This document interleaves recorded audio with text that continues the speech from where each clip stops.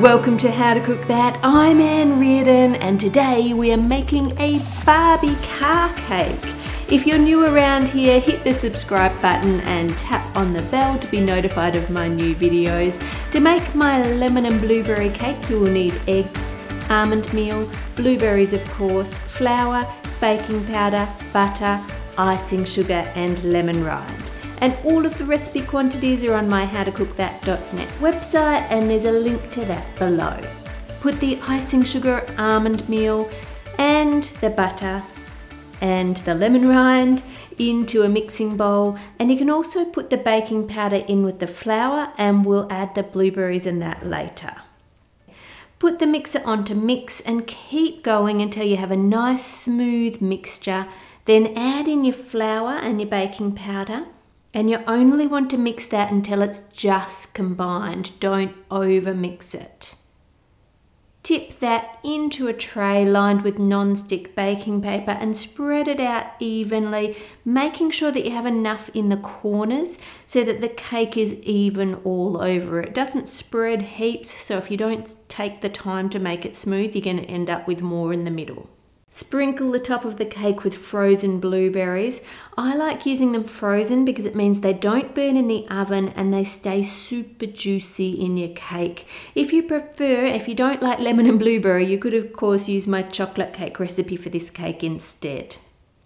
Then bake that in the oven at 180 degrees C or 350 degrees Fahrenheit for about 20 minutes. Mine took 23 minutes, but it depends on your oven, so check it at about 20. And look at that, beautiful, moist, yummy cake. Next, you need to go to the website and get the template, print it out, and cut out all the pieces. You will also need a support for under the car, and the size for that is on the template too. It curves up a little bit of the back of the car and we need to hold it off the base. So we're going to need some little supports. So we'll put 1 there, 2, 3, 4, 5, and then just tape those into place. So you can see there we've got those blocks giving support to the main section of the car, but we just need to support this back section so it can stay going up on that angle. So you just need something that's a little bigger than your blocks that can hold it slightly higher there. Like that. Place your template on top of the cooled cakes and cut out all of the pieces. Then spread some buttercream onto your base board. I'm using my lemon buttercream recipe and that's on the howtocookthat.net website too. There's lots of flavours you can choose from there. Then add the front layer number 1 at the front and the back layer number 1 at the back. Each layer is labelled on the template so you know what goes where. Then using a knife or a cake leveler, flatten out the top of the cake at the back section to compensate for that slope up of the cake board. So the top of the cake should be level and flat.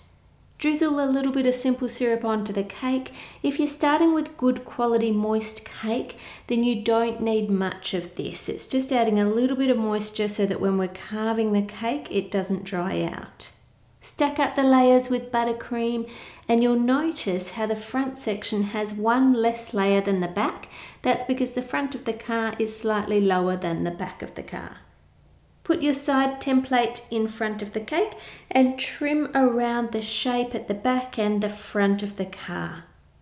Once you've done that, cut this bit of the template down and fold it in so that you can cut the slope on the inside of the car where the seats go.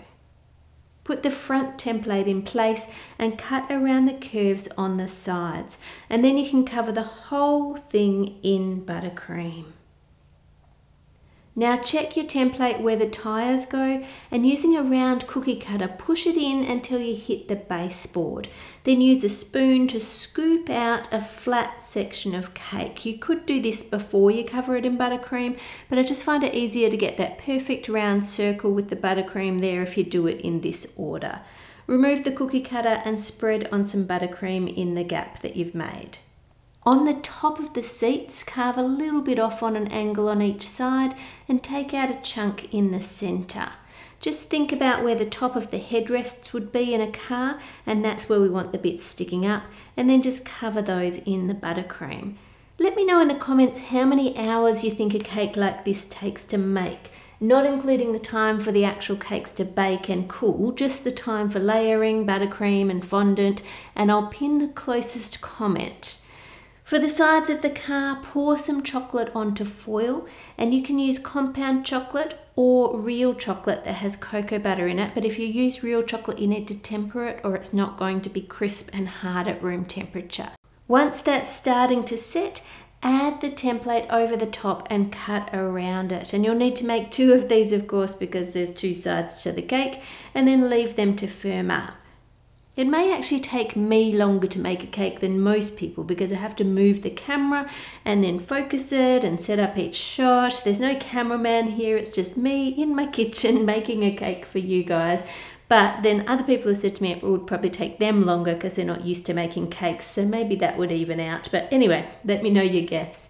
Place some baking paper over the wheel template and pipe the shapes that you can see on the wheel, and you will of course need to do 4 of these. When I'm doing this sort of thing I actually like to do 5 or 6 so that I can choose the 4 best ones.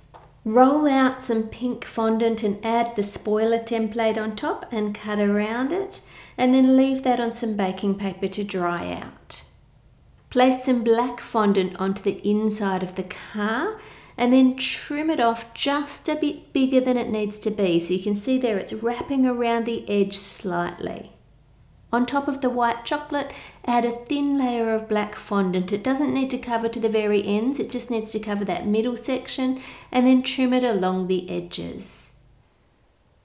Using a tiny bit of water, add that into place on the sides of the car.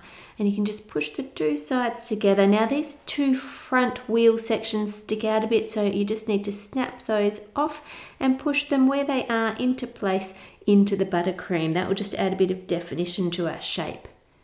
I'm going to add some support under these sides while they set, and then use some pink fondant over the back section and smooth it down around the shape of the car.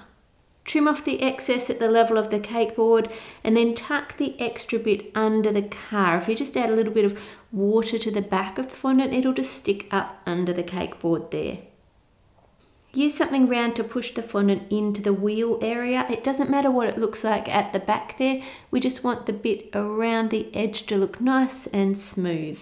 Then use a knife to cut the extra fondant off that's on the chocolate there. Just cut it on the angle that the car seats are on. Cover the rest of the car in pink fondant and immediately trim along the top of the car doors and across the front so that you can see inside the car again. Then trim and tuck in around the base just like you did for the back. Then use a dinner plate to draw an arc on the top of the cake. This is where the windscreen will go. Then draw some lines down and across the bonnet or hood, depending what country you're from, and draw lines along the sides of the car too, and use a spatula to make an indent. And then I'm just going to use the handle of a fork to make an indent for the door handle for where your little hand goes when you're opening it. Make more indents at the back, and for all of these I'm using the back of my knife, not the sharp side. You don't want to cut through your fondant and make a hole in it, you just want to make an indent. Add a sloped strip behind the seats and trim it to size, and then draw lines into that piece with stripes in the middle and then a little shape on each side.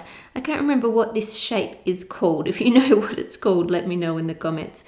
Add a piece to the front of the car, just in place at the front of the arc that we drew, and then draw an extra line just in front of that.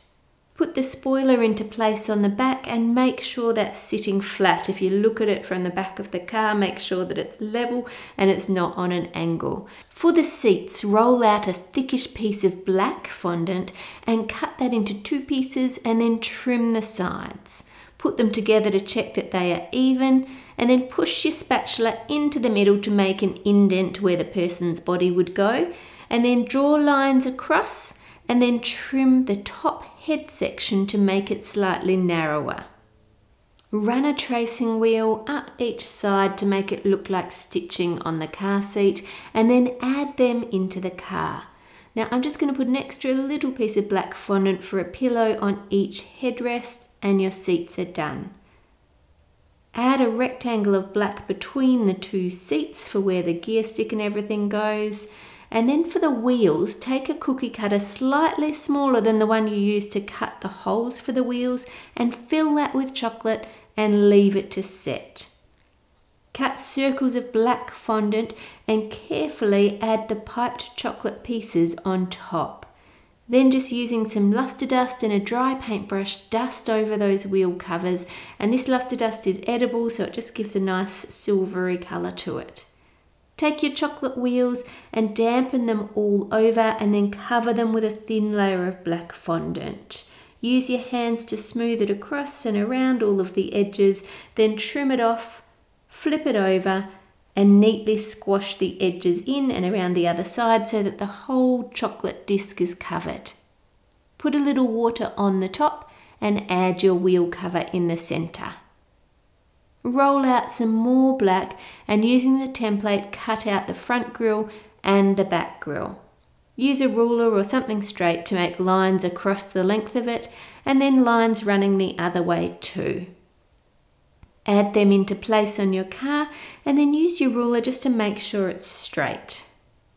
Cut a little strip and put it above the indent for the door handle, and then cut a piece of pale pink and add it to the top of the car where you drew that curved line and down the dashboard.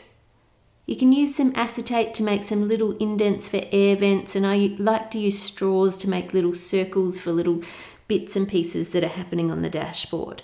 Cut out your headlights and use a little bit of water to add them into place.